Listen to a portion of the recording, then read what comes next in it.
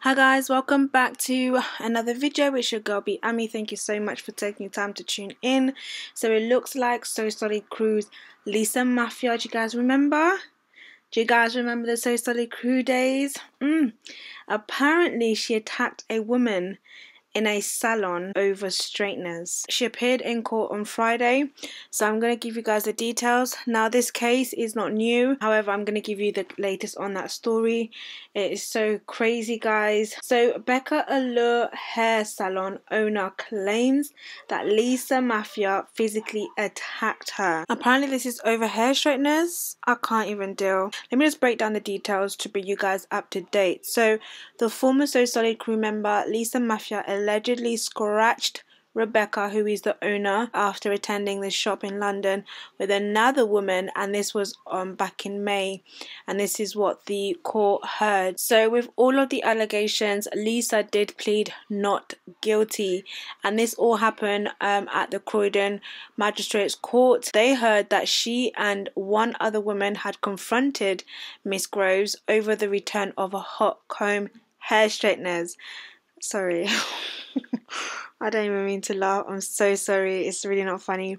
Which she had been selling on Maffia's behalf.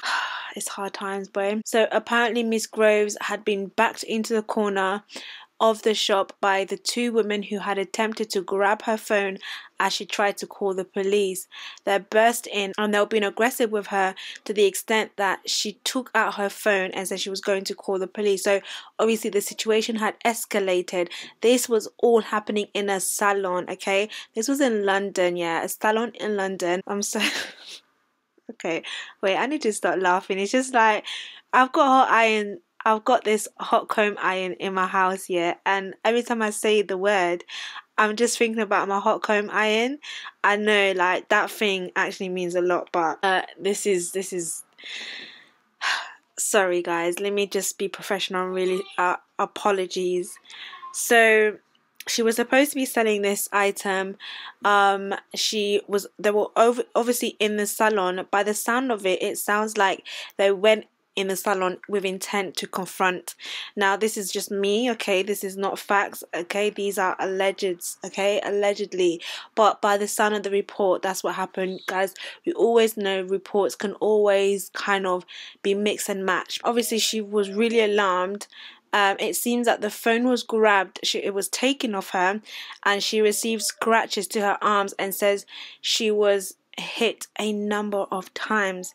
The defendant and the other woman, obviously Lisa, left the shop with her phone. Mr. Tucker said that Miss Groves followed the pair outside and had been attacked again by the other woman who pulled, oh Lord, okay, I'm so sorry, who pulled her ponytail and punched her in the face. This is dramatic. This is crazy. The police were called. The police attended the scene.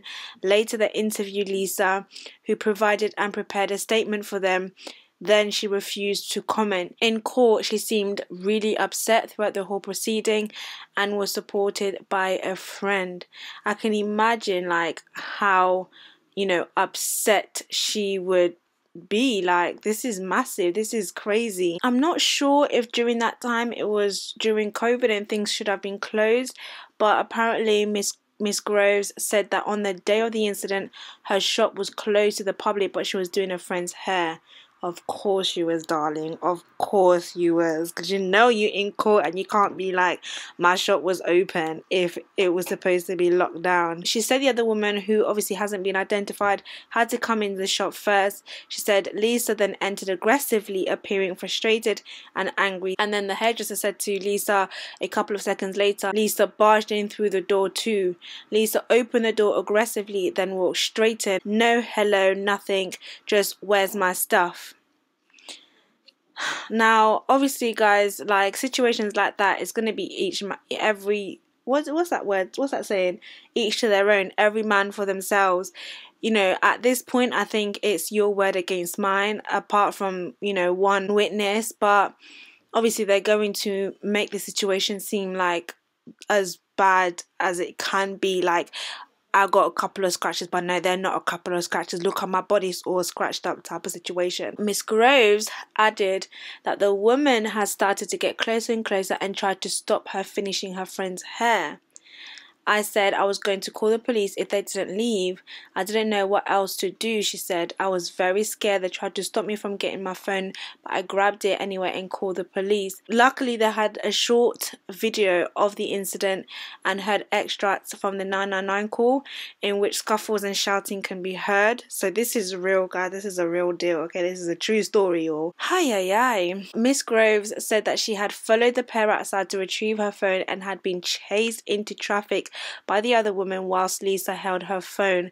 She said, I was scared for my life because the second woman was the more aggressive one to begin with. I tried to get the other side of the road, but I didn't make it because my ponytail... Oh my god. Sorry. That must have been one long ponytail. Do you know what? Yeah, I can just imagine how cute and slick her ponytail was, and my god, snatching up my ponytail. My head was dragged down, and at the time I believed I was punched in the face, but now I believe I was kicked. Wouldn't you know whether you've been kicked or punched? Okay, I'm not gonna lie, yeah. If you are in a proper scuffle, but there's bare people, sometimes it's a bit hard to tell whether you've been kicked or punched, but unless you're on the floor, I'm pretty sure you'll be able to tell whether you're kicked or punched.